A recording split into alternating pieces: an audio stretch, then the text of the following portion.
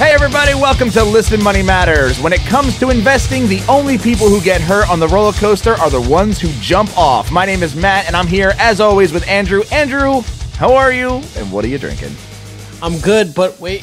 What? All right, now I just opened the beer, and now I'm really good. Now, what are you drinking? I am drinking another Belgian Freeze. I partook in a 6-pack. Oh, all you got was the Belgian Freeze. Yeah, Wasn't like a mix and match. Nah, like not all my liquor stores let me do that. But Belgian Freeze is damn tasty, so I have no issue. Yeah, River Horse. River Horse. How about you, man? I am drinking Flying Fish Red Fish, which is a West Coast style hoppy red ale, brash, bold, bright, and in case we didn't mention, hoppy. Yes, and it is good. It's very good. You like the hoppy beers? I do. Come on. I think that yeah, I definitely do. And you know what? We're both drinking beers brewed in our home state of New Jersey. There you go. How interesting. Today's catchphrase is, when it comes to investing, the only people who get hurt on the roller coaster are the ones who jump off, which I really like that catchphrase. I do, and it's appropriate. So that was sent in by Ryan via email. Thank you, Ryan, for the catchphrase. And you can send in your catchphrases to our Twitter account. It's @MoneyMattersMan.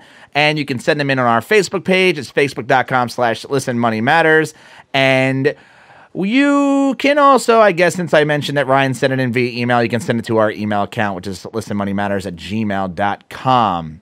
So today we are going to talk about economics, everyone's favorite topic. And we're going to talk about opportunity cost. And what the fuck is opportunity cost? We have Dan Egan from Betterment.com on the show today. How are you, Dan? Very well. How are you guys doing? Very good. Very good. Are you drinking anything? I wanted to get in line with you guys. So I have a beverage in each hand. And I actually have double fisting champagne. I wasn't going to say it. Champagne and beer. What? However, not the champagne of beers. Actually, the champagne of tap waters. So I am here in Manhattan, and Manhattan is known for having some of the best tap water in the country. I regularly go upstate to where the reservoirs are, so I'm happily drinking some of the champagne of tap waters across the U.S. right now, as well as here at Betterment, we actually have a couple of developers who homebrew their own beer here. Oh, that's awesome. So just trying to keep up with you guys, drinking something from the state that I live in, a little bit local. I'm having a red hibiscus ale that was brewed right here at Betterment. Wow. I'm jealous, dude. Wait, you brewed it at Betterment? That's absolutely right.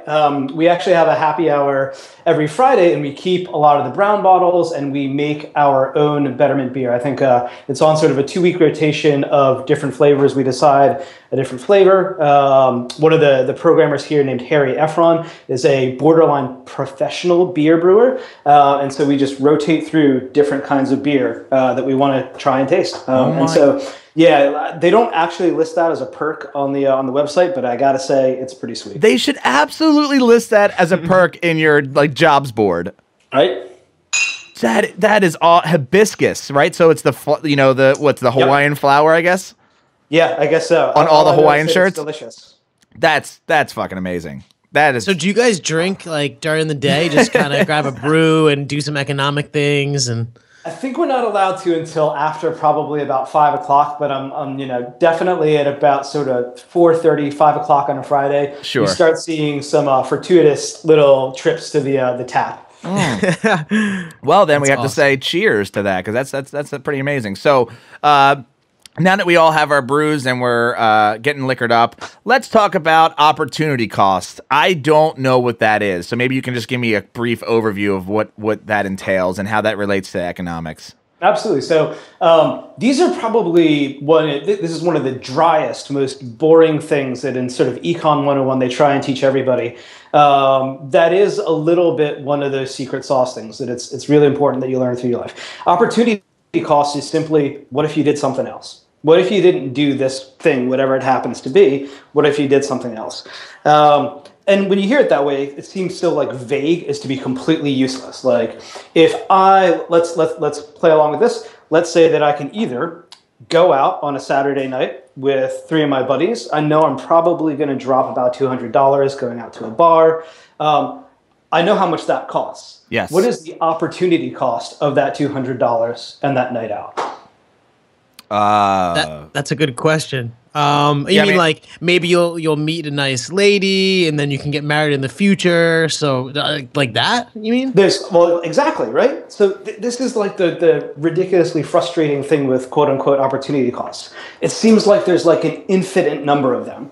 And, you could either go out with your buddies and save $100 and invest that $100 and end up with some amount of money in the future. You could not hang out with your buddies because, let's face it, you know a lot of their jokes already. You could try and find a lady, so you're missing out on meeting a nice lady. Sure. So, yeah, like this is the problem with opportunity costs is that if you just hear that sort of phrase, you're like, oh, well, the opportunity costs are infinite and I should never do anything because I could be doing something better in theory. So thank you, Econ 101, for not remotely making my life useful at all. Is it the cost of opportunity? Is that?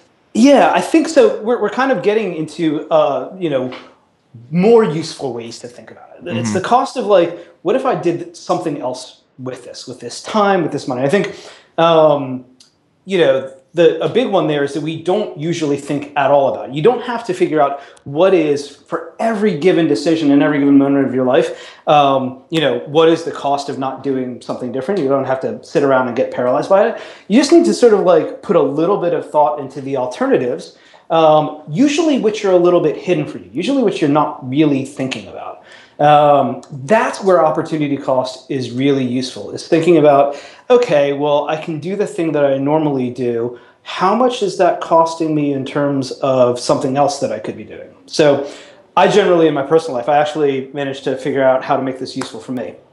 I think opportunity costs, how most people need to think about them, are basically about money, time, effort, and asking. Those 4 things: money, time, effort, and asking.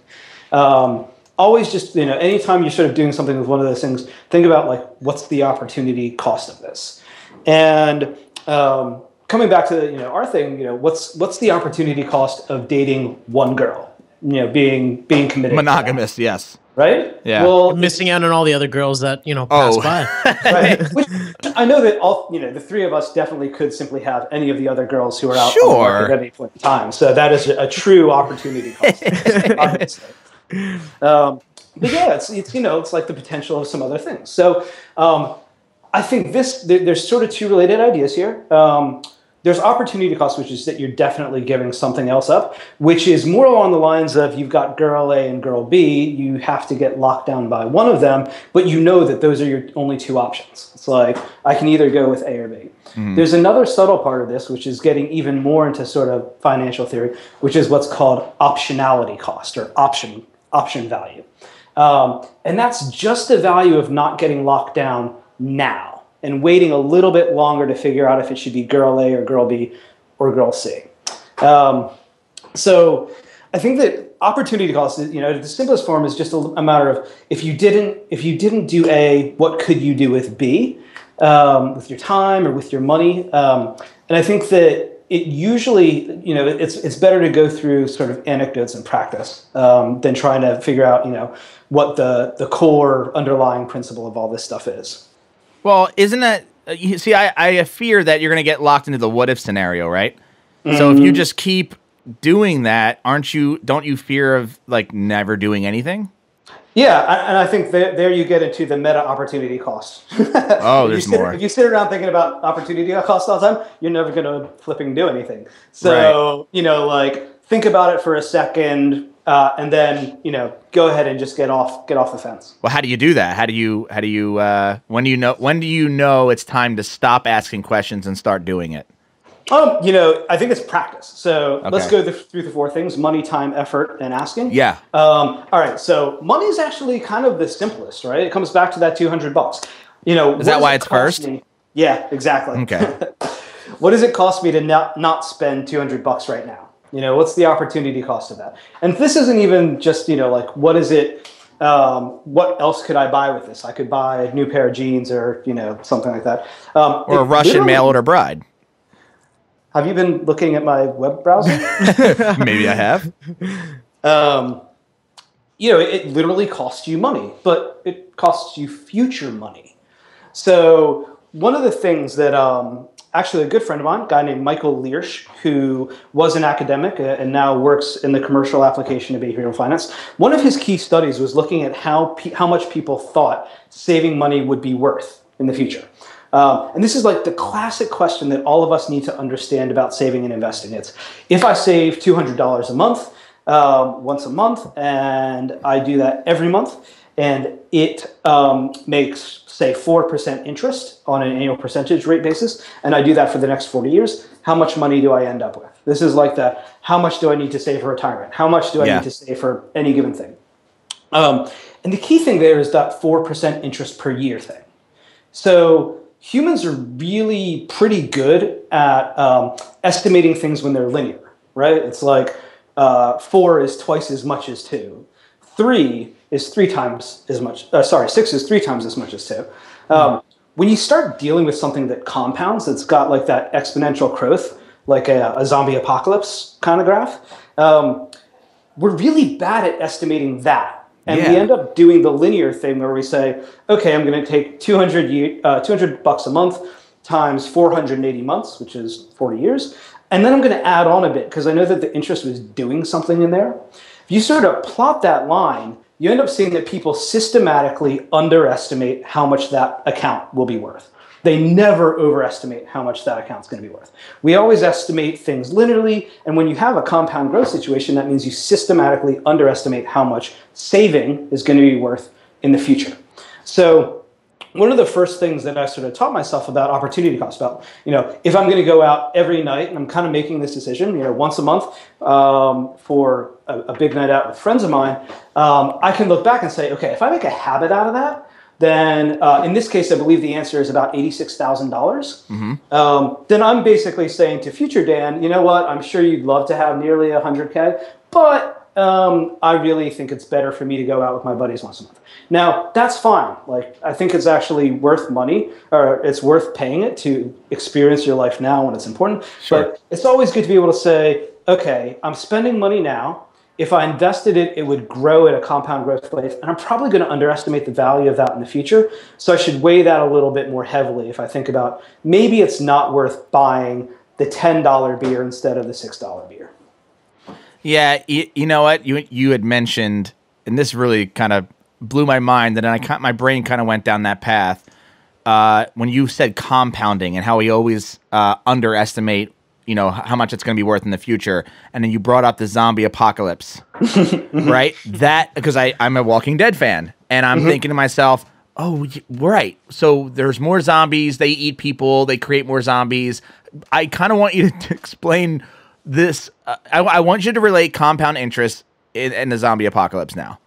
Okay. That's actually surprisingly easy. Yes, that's why I want you to explain it. Yeah. There is a famous brain teaser that's really effective at sort of differentiating between people. In a lake, there's a giant lake. And on the first day, a lily pad appears. And the lily pad doubles in population every day. Right? So it starts out at 1, and then it has 2, and then it has 4, and so on and so forth. And in 48 days, those lily pads have grown and completely covered the lake. So here's the question for you. How many days did it take before the lily pads covered half of the lake? Well, I guess it would depend on how big the lake is, right? Nope. Wait, how many days did it take to cover the entire lake? No, how many days did it take until the lily pads covered half the lake? No, I got your question, but how many days did it take to cover the entire lake? Let's say 48. So I'm going to say it took 47 days to cover half the lake. Boom. Exactly. Wait, how did you know that? Well, because it doubles every day. So the day before it's covered, it's half full. Yep. So if you look back to like the zombie apocalypse, right? Does that mean I get a job at Betterment now? What the hell? This is a question that is part of a suite of sort of like cognitive tests that are called the cognitive reflection test, because they're really good at sort of determining whether or not somebody takes a second to think about these things that are a little bit counterintuitive. Usually, if you say, how long does it take this to cover half the lake? People go, oh, well, if it took 48 days, then it probably took about 24 days to cover half the lake, right? But the answer is 47. It basically ended up that last day, every lily pad produced another lily pad. So every zombie produced another zombie or converted a human being, a normal human being, to a zombie. Sure. So literally that last day, you went from 50% zombie and 50% human to 100% zombie. That's how quick it sneaks up on you. That's how powerful compound growth is. And that's what you would get with saving $200 into some sort of investment account. Yep, if you're getting and this is key, if you're getting a risk-free 4% and it's just definitely compounding, every month, every year, that is the kind of growth that you're getting. You're getting, let's call it zombie growth. Yeah, let's call it that. Yep. Yeah, go ahead. Sorry, go ahead again. Yeah, I think that's sort of one of the most. It's kind of one of the most insightful things about how we discount our future, how impatient we are. Is that like there are these things that we know that people say like it's about investing for the long term, and the earlier you start saving, the more powerful it is. But we don't realize that it's zombie powerful, and it really is. It's every day dollars are making more dollars for you if you save and invest it at a rate which can become mind-boggling if you actually don't look at the account. So I want to take that. And I want to push it a little further, and I want to see what you think. Would we apply something like opportunity cost to choosing our investments? And maybe one angle could be distribution, similar to like how Betterment does, or another would be I could put all my money into a 401k and I'll save on taxes and whatever. But then when I need to buy a house, I won't be able to access that money versus maybe not using a 401k. Like, how can you use opportunity cost and apply it to your personal investing decisions? Great points. So I think that we had a couple of different actual things in there. One of them was opportunity cost, and the other one was optionality cost, basically like the cost or the value of freedom. So opportunity cost, I think, is most clearly showed by what if you invested in an investment that just made you net of fees or expenses or taxes 1% more a year, right? That's an opportunity cost that you go into this thing or that thing. Literally, it's just a little 1% a year difference. That's worth an incredible amount of money over 40 years. But when we're making investment decisions, and this comes back to the original thing about the alternatives that we have out there, it can be really frustrating because it's like, well, there's an almost infinite number of investment alternatives, and unfortunately, that's the case. There's you can buy incredibly complicated. You can buy single stocks, you can buy single bonds, you can buy ETFs, you can buy mutual funds, you can buy these things that are short leveraged mutual funds nowadays. One of the things that just is always true is that however much these ETF costs, if you can get the same exposure, like S&P 500 exposure, for 0.5% less, you have just made yourself a lot of money in the long run. So the one thing that's always certain is that lower costs mean you are making more money in the long run. It's usually pretty good to say, unless I understand how spending a bit more is going to definitely make me more money, it's worth just reducing your costs as low as possible. All right. So I want to go back onto the money, time, effort asking thing. Okay. Yeah. I want to go to time. How do you relate it to time? Time is just what else could I do at this time if I wasn't doing it, whatever I'm doing now. This for me is laundry.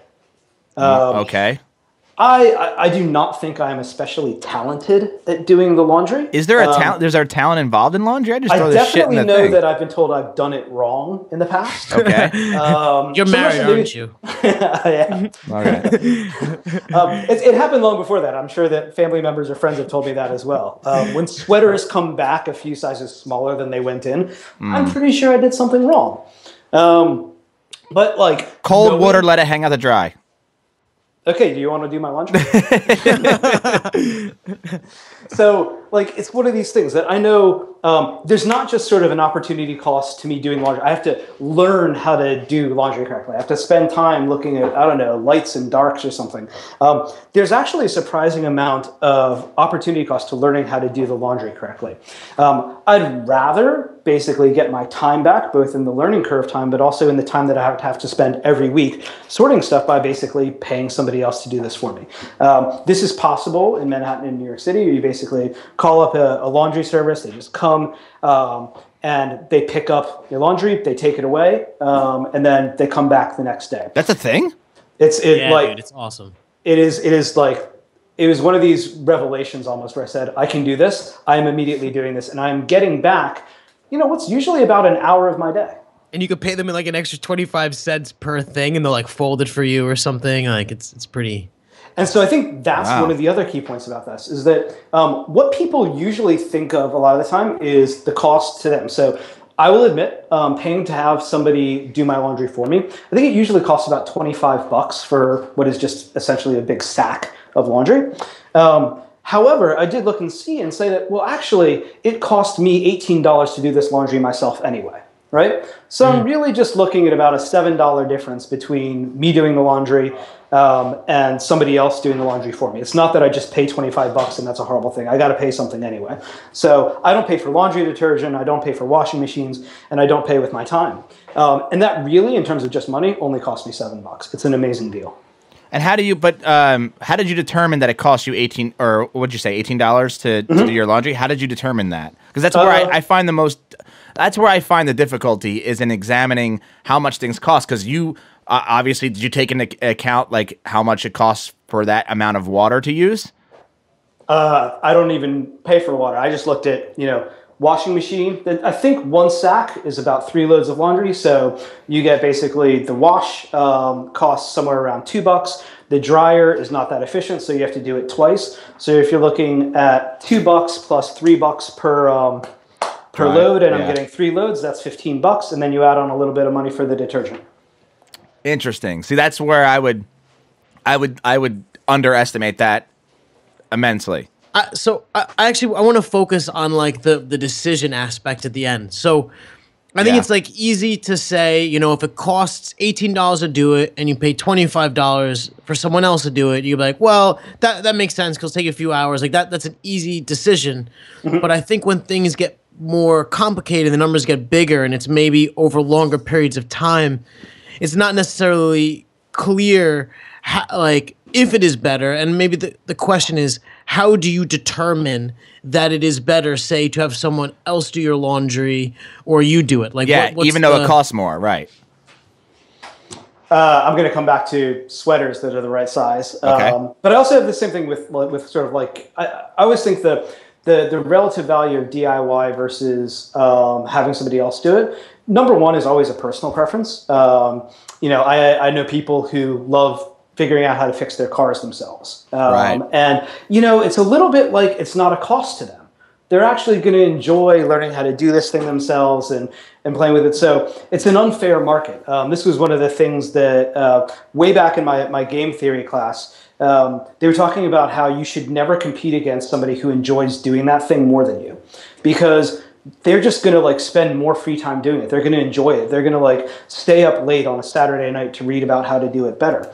So if you have something where you really enjoy doing it, it's going to be usually pretty hard for any professional to compete against you in terms of a value to you basis, because it's basically like free money to you when you do it yourself. That said, there are definitely things that I think if you're just looking at cost, it's very hard to justify the amount of like sort of skill gathering that it takes a given individual to get to a place where they're good at it. And these aren't like huge tasks. It's just lots and lots of little tasks. I pay for somebody to cut my hair. Could I figure out how to cut my hair myself? Yeah, of course. And like I would definitely save like $15 a month or something, But I'm going to go through a bad learning curve where my hair is going to look funny. And I'm probably going to end up going back to the barber shop with like a funny haircut, and then they're going to make fun of me. Fix it. Exactly.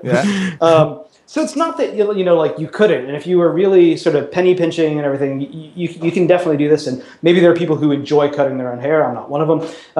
It really is a personal preference thing. So it's like, okay, if I don't enjoy cutting my hair, it's going to take me a while to figure out how to cut my hair. I can just pay some dude $15 for it. He's going to be fast. He's going to be efficient. I give him $15, and then I come back to my real job, which hopefully, arguably, I am way better at than he is.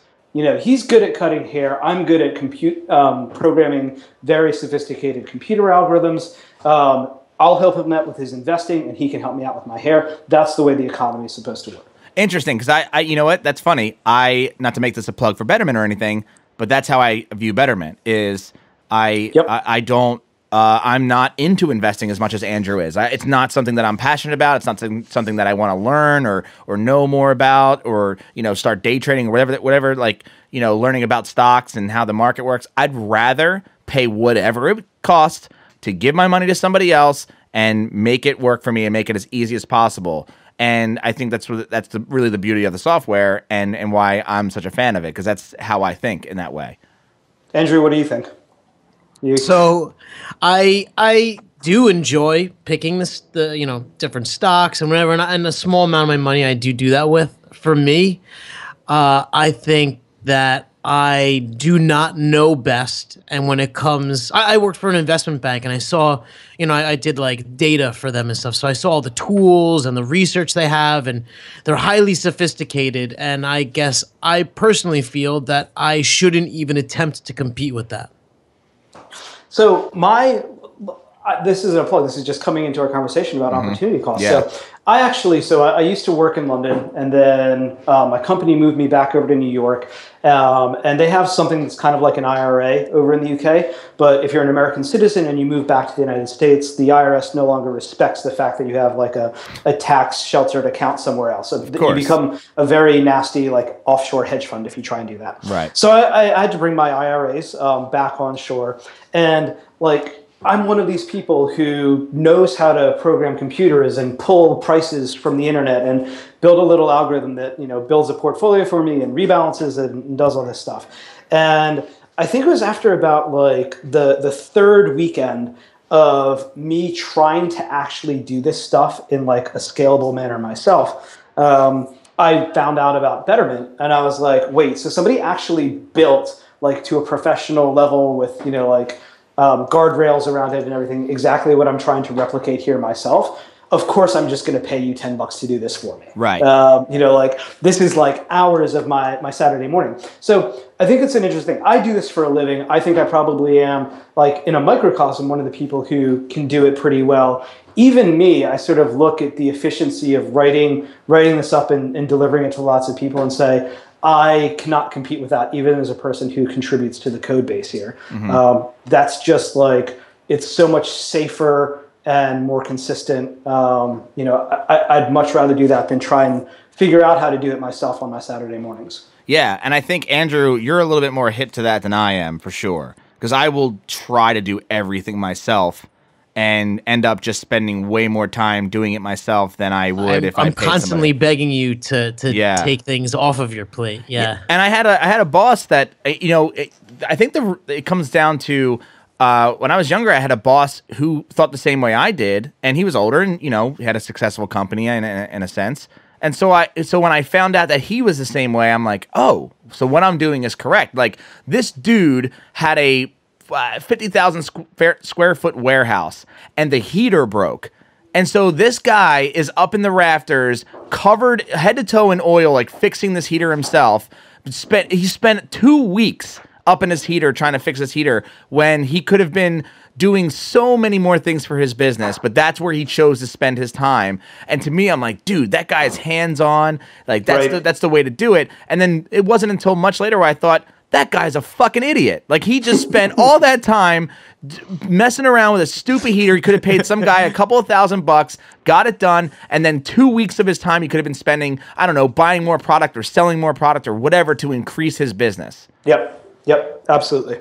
And that's crazy. So moving on to the effort part, That's amazing. That was exactly the next segue, right? Yeah. And this comes back to like the idea that you really should specialize at the stuff that you enjoy more or you're better at than other people. So there are lots of things that, like, let's be honest, like you can think that you're a Superman who's got unlimited time and patience and ability to do these things, but the fact is people burn out. You actually only have so many hours of good focused time every day to do something. And every hour that you're putting effort into something that you're kind of like not the best at, or that you're not going to get like advantagely compensated for, is kind of money lost. It's kind of like an opportunity cost of, your 4 hours a day of good concentration time. So the more that you can offload that, and this is what a lot of computer programs are. Any one of us can do math. But having something that does it consistently and well, and where you just, I know what sort of like, I could figure out what 12 times 13 is, but why would I ever spend my mental effort on doing that when I can offload it onto something that's just like virtually costless? Like a calculator. Yeah. So I think that's also one of the things. It's a thin difference between time and effort. But I do think that, if you feel yourself getting burned out, by some task, even if it's learning something, that can be an indication that you're kind of experiencing an opportunity cost where you could be spending, you could be going for a run with your wife and dog along the river right now. You could be spending your life doing things that are like actually going to make you happy rather than burning yourself out to save a few bucks. Yeah, but I guess that's really the balance. I struggle with the happiness doing things balance. Well, I think that's an awesome piece right there, like a question, because how do you attach a cost to happiness? To say not going on the run with your wife and and the dog. Like, how do you reconcile that? Because in that case, you may always choose to work because monetarily that makes the most sense. Or the other way around. You might think like, hey, I enjoy running with my wife and dog, and that's in the park, and I'd rather do that for the rest of my life. Therefore, I'm never going to make any money. What's money? Fuck money. What are we doing here? Why is life? Just go down that path.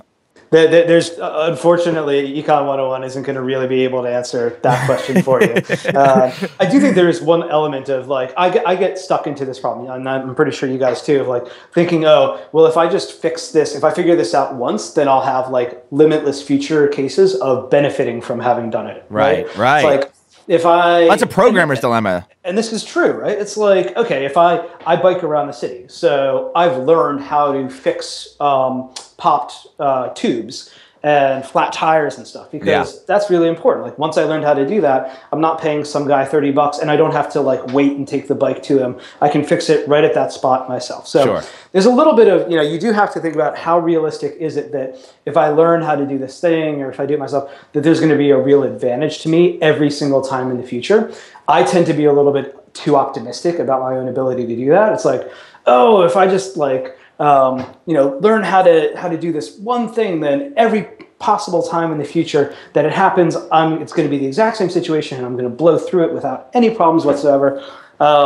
It's just not true. So it's, unless you know that what you're doing, it's going to take you that amount of time rather than 3 times the amount of time that you're budgeting for, which is the other thing that always happens to me, and that you're going to use it every time. It's a little bit like, let the guy who did spend the time figuring out how to change the wheel on a bike really fast, let him get his dues. You can make your money from him somewhere else. Yeah, that's the hard part to determine, though, because like you said, the bike example, you ride your bike all the time. That's how you transport. That's how you get around. I get around with a car. So why wouldn't I want to know how to change my own tire in my car? I think you would. It's for the same reason as the bike, which is that you're going to experience a lot of time waiting for somebody else. In this case, it's almost not money, it's time. You're going to have to wait for somebody else to change the wheel for you. Whereas if you change the wheel, you can bring it to the garage, they can fix it. It's an all-around better thing. On the other hand, figuring out how to change, your fuel injectors. Well, it's not something you would do all the time. No. And not that you would change a tire all the time.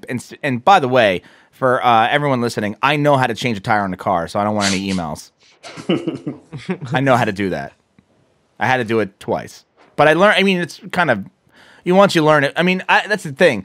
As a programmer as well, you like to build those things, take the time to learn that one thing to build it so that for the rest of your life, it will just be that thing. It'll do the work that it needs to do. But then sometimes it doesn't work out that way. You didn't realize that there was something else out there that was already built or it had already existed that you didn't need to know how to do that yourself. I don't think that I've ever correctly estimated how long it's going to take me to build a thing, and thereafter how little time it's going to take to maintain it. Right. Like if you can find a developer who correctly estimates that, especially for the stuff that's like their pet projects, I would be amazed. We never estimate that the correct way. No, but I think about it like, and we're talking about programming, but you can do that with anything. Like I could set up my TV, right? This is like I can set up all of my equipment so that it works the one time and I never have to mess with it again. But then I don't know, a couple weeks or months down the road, something happens and you don't know what, and then all of a sudden you forget everything and it's like, well, do I just hire a guy to come out here and fix this, or do I, since I spent all this time learning it, do I do it myself? Mm-hmm. It's just, I don't know, it gets out of hand. But the one part of this that I'm, I got the money, time, effort part. Mm-hmm. The asking part is where I really don't understand how that fits in. This is one that I think I wish I had learned so much earlier in my life. I think the people who already get this, have probably like far exceeded me at a number of dimensions. And I hope that what you're about to say doesn't do this to me, because I feel like it is. I feel like you're going to enlighten me in some way here. There's usually zero opportunity cost to asking somebody something. If it's the pretty girl at a bar and like, say you like, you get embarrass yourself, it's really not a cost. Like asking somebody, if they'd like to go on a date, asking somebody to refer you to a job or connect you with somebody, asking somebody because you're in a tight spot to do you a favor. The act of asking has usually zero opportunity cost whatsoever. And I think that there's sort of a natural built-in idea that there's a much higher opportunity or a much higher cost to asking about things. We sort of perceive, this is one of the few areas where it's like a reverse thing. We perceive a very high cost to asking about somebody, as if not asking them is some asset we have to preserve. We have to preserve our pride or their perception that we're somebody who never asks for anything. This is the one case where I think it's like, there's far higher, we perceive this weird high opportunity cost when actually it's nearly zero. And I've always been amazed at how far ahead I can come out just by saying, either I don't understand that, can you please explain it to me? Or, hey, could you do me a favor? Or could you introduce me to that person? This is the one where like the opportunity cost to asking is usually pretty much zero. And it's something that you should do all the time. That is... well, first of all, the girl part, the girl analogy is huge, especially if like from my entire dating experience as a young man. Yes, you're right. There is absolutely no cost to asking. But I always had that fear that by asking it's like points when you play video games. Like every time you do that action, you're losing something. And right. Why is that? Again, I think it's like we perceive ourselves as having this asset, which is like our pride or something. And like the weird thing is that it's this like really quickly depreciating asset. It's right? Not tangible. Yeah. It's just like thing. Say you ask a girl and she laughs and says, "I would never date a guy with a beard." You'll be like, okay, that's a little bit mean. But guarantee you, if that happens on Friday night, by Saturday night, like your asset's going to be back up to 100% in terms of pride. Interesting. So, and I relate that to asking for a raise. Absolutely. Exactly. That's one of the things that I think, most people, and it comes back to the general idea of opportunity cost. If you're staying where your job is, you're staying with the devil that you know. You don't know your market costs. You don't know what you could be getting somewhere else. One of my econ professors, I was talking to him sometime, and I saw that he had an offer letter from a different university on his desk, and I had been looking at potentially doing a lot of work with him. So I was like, "Wait, are you leaving?" And he said, "Oh, no. I just wanted to know my market value." Like he literally was just kind of like saying, if I went and got a job somewhere else, what would they pay me? And he said, all I'm doing is finding my market value, and then I want to stay here. So I'm going to use it to negotiate a better wage here. And I think, again, that's exactly the point. You should know what the opportunity cost is. Maybe I could get paid more if I went somewhere that was a bigger corporation or more bureaucratic, etc. But I need to know that to know what the margin is to make it worth staying here where I really enjoy what I'm doing. See, I want to. So that has money in it. I mean, and all this kind of ties into money, right? But you mentioned, what was the thing you mentioned earlier? Option value. Optionality value. Yeah, absolutely. So I want to dive a little bit more into that. Great. So this is just sort of like that idea of keeping your options open as opposed to locking them down.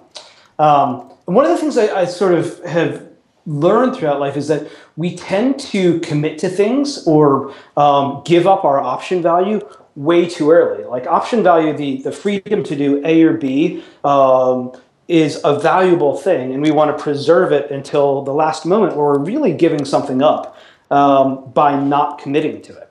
And so I think that optionality, I'm trying to think of a good example that doesn't involve dating a girl, to be honest. We do that a lot, yes. But if it's sort of like, that you can always reserve a hotel and you're waiting. So let's say that you're looking at either a really nice Airbnb place or a somewhat less nice Airbnb place. Mm-hmm. And there are two very different situations here. You have, in the case that you kind of always have the less attractive one has plenty of space. It's never going to fill up. So you've got a high degree of freedom over there. You have a nicer place that is a little bit expensive and you're not really sure that you want to pay that much. You have a high degree of optionality that you can preserve by saying, I'm not going to go for one or the other. Let me see how much the plane tickets are. Let me see how much I plan on spending on the rest of the trip. My little brother did this the other day where he sort of said, I'm going to be taking a trip soon. I don't want to buy the plane tickets now because they might go down. Right. Like, yeah, but they might go up. Is there actually any option value in this? Like, is there a benefit if you don't know what the price is going to do to maintaining out of it? And he said, well, if you put it that way, you're like, no. If all it is that the price might move in either direction, there's no option value. So I was like, okay, so lock that down and move on to the other things that do have option value.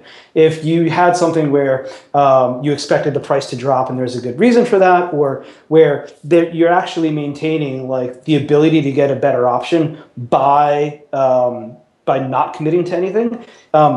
I'm not doing a great job of explaining it, but it's something that I'm still working on figuring out myself. But that's if you know, or you have a really good inclination, because the plane thing is a great example because you don't know. You don't know if that plane's going to drop. It could go up. And all you did was waste time by not booking it right then and there. Yep. Right? Well, actually, I would put it the other way. Okay. I would say that optionality is why procrastination works. So if you basically have an assignment that's due for work on Friday, and you know that it's going to take you about half an hour to complete, by not completing it before like an hour before it's really due, you might have avoided the need to do it altogether. If they came back and said, actually, we've changed this entire project and now we're going to be doing it differently and you don't need to work on that thing. So time has a big optionality thing to it, right? It's like we're often approaching a deadline of some sort where we're going to have to make a decision. It's just the idea of there's a lot of value in not making the decision before you absolutely have to. There's a lot of value in not doing the work before you really have to. There is value, but I mean, don't you think that all right, in that example, don't you think that doing the work, even if it ended up playing out that you didn't have to do it in the first place, like if you would have waited, don't you still learn something from that? And isn't there still value there? I don't know. My parents would probably say yes, that it builds character. Yeah, right. You should do that, and you should turn your homework assignments in, ahead of time. I think that, it sounds really bad, but actually it's a very good thing to always be delivering the project that's due next. Sure. It means that you haven't wasted any time on projects that don't actually need to be delivered. Right. And then how does this, I mean, going back to how this all relates to money, because, I mean, it was the first thing that we mentioned, and the idea of the procrastination is a huge one, especially in the investing world, right? So you have a lot of people who just are out there who I'll invest when the market's right, or it's not a good time in the market, or they don't really know. Yep, no. But that's really like, how do you? I mean, I guess knowing the opportunity cost in waiting, or I don't know, or the option value of waiting, is a bad thing. Exactly. I think that's where most people, they don't see where there is and isn't opportunity cost. So IRAs are a great example. We recently updated a piece of analysis that I did looking at basically what's the difference between funding your IRA as soon as possible versus as late as possible. So everybody can say you're thinking about funding your 2014 IRA. In theory, you could have done that on January 1st, 2014. That's when the tax year started. The government is kind, so they'll actually let you fund and sort out your IRA on April 15th, 2015, 15 months later, right? Very big time period. Now, is there an option value in not putting your money into an IRA? The way the IRS rules work, if you shouldn't have contributed that much to your IRA, you can always undo it. You just have to port the capital gains outward. Sure. It's not like the end of the world. So the cost of staying out of the IRA is about 15 months worth of return on average. It's what you should expect it to cost you to wait until the last minute to fund your IRA. So there's a definite sort of opportunity cost to not funding your IRA immediately. And it's about 15 months worth of work. On the opposite side of it is optionality. So once money goes into an IRA, unless I have a really good reason for taking it back out, I'm going to pay a penalty rate on it. And that can be pretty significant in terms of if I'm taking $100 out of an IRA, I can very well end up with only 65, given the penalty tax rates that are assessed on it. So the value of money that is in a non-optioned, an IRA account is much lower than that which is in sort of an account where I've already paid taxes on it and I can just take it out freely.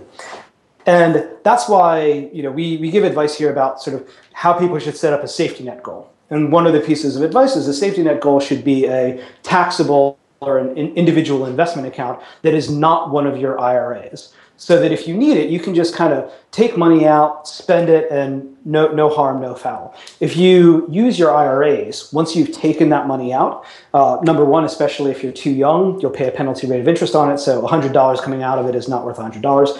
But number two, you can't put that money back in. Like once it's come out, you've lost that tax deferred benefit on that amount of money for the rest of your life until you would have retired and taken it out. Right. So, individual investment account, taxable account money has more optionality on it than money that's stuck in an IRA. And you want to buy just enough optionality, things that, your safety net, your emergency fund, a house down payment, that you're going to be spending money on these things long before you retire. So you want to maintain just enough optionality to sort of smooth yourself and buffer yourself through, and the rest can go into the retirement savings account where it actually grows faster. And that's diversification. They're both diversified. I don't think Right. What it is at a really technical level is tax rate diversification. Right. Okay. Where you're thinking about, well, what's my tax rate now? What's my tax rate going to be when I retire? Am I going to be in a higher income tax bracket or a lower income tax bracket? That's a slightly more complicated financial planning thing. Sure.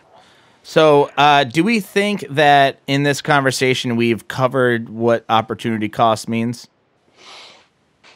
I definitely think so. I don't know that I so. have anything more interesting to say. and the beer, hibiscus beer, has kicked in. Yep. And all right. Getting a little bit sleepy. Listen, it's horrible.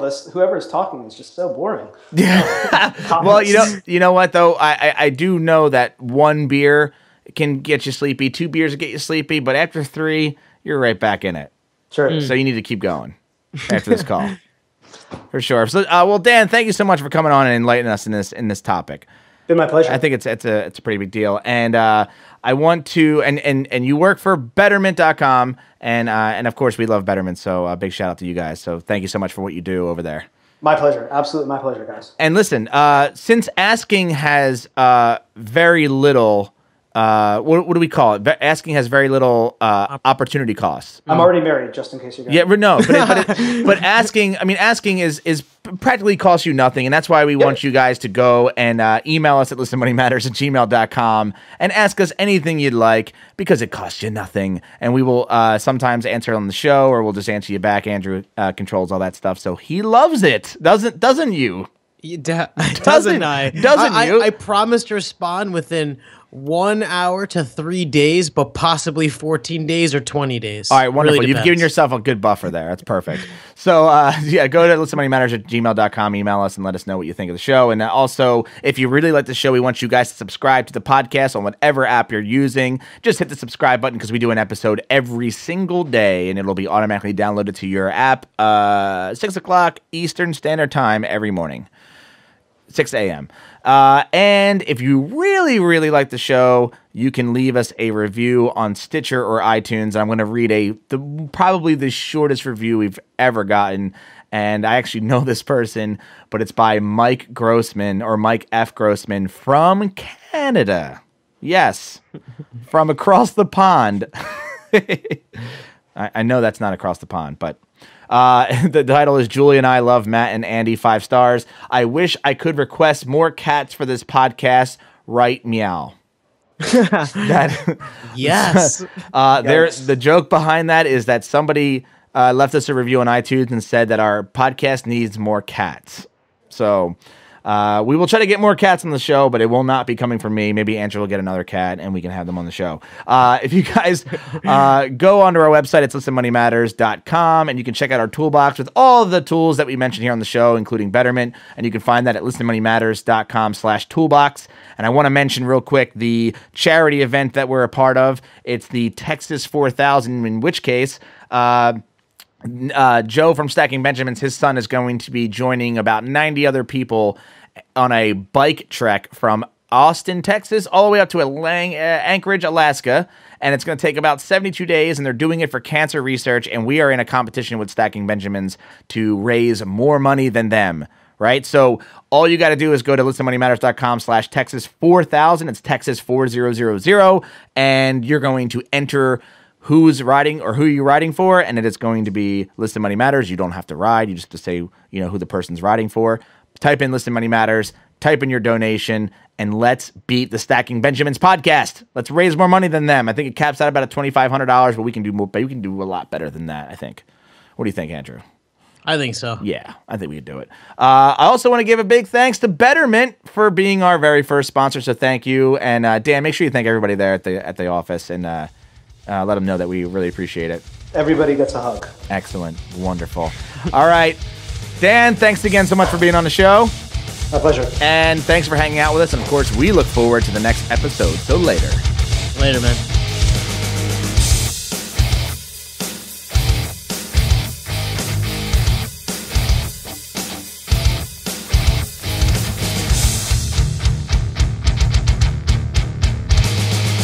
Please tell your friends about this show.